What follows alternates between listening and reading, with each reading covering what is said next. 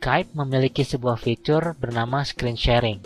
Dengan fitur ini, Anda bisa men-sharing apa yang ditampilkan oleh layar komputer Anda dengan lawan bicara Anda lewat Skype. Contohnya, Anda ingin menunjukkan foto atau presentasi tanpa harus mengirimkan mereka atau menunjukkan bagaimana cara kerja sesuatu di dalam PC Anda. Anda hanya bisa memakai fitur screen sharing ini kepada satu orang saja. Jika Anda ingin menggunakannya ke beberapa orang sekaligus, maka Anda harus mengaktifkan layanan Skype Premium. Berikut adalah caranya menggunakan fitur screen sharing.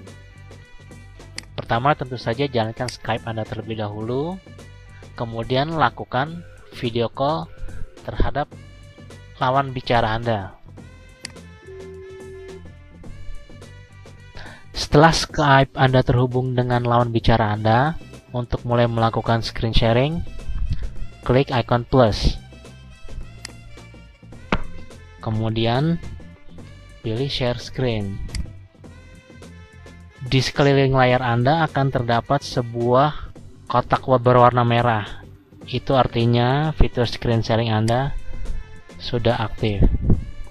Untuk menghentikan screen sharing ini, klik stop sharing.